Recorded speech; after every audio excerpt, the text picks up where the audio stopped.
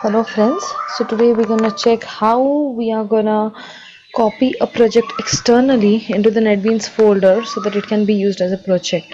It may be a zipped file or a file in any other format, rather a folder. So what I will do is, into my downloads I have this file which is known as leap difference. Now over here you see it's a rar file.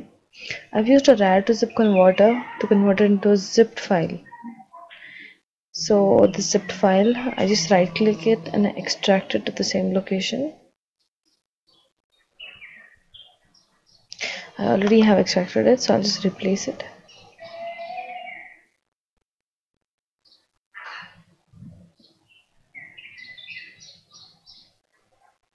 Once I'm done, what I can do is I open this up and I can see that my contents are here.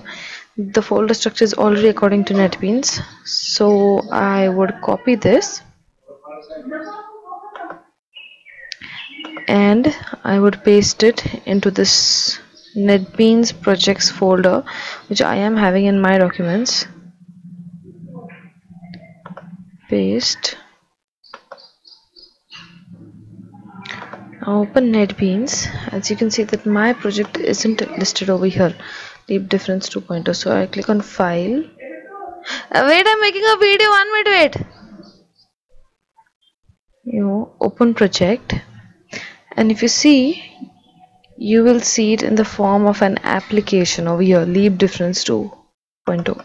So just click on it and there you have your project. Now you can do this. If you get an error like this that it's not found, you can just resolve it by going into that particular folder from where documents, Netbeans projects, leap difference 2.0, and just open the library. Since this is an error for MB roller,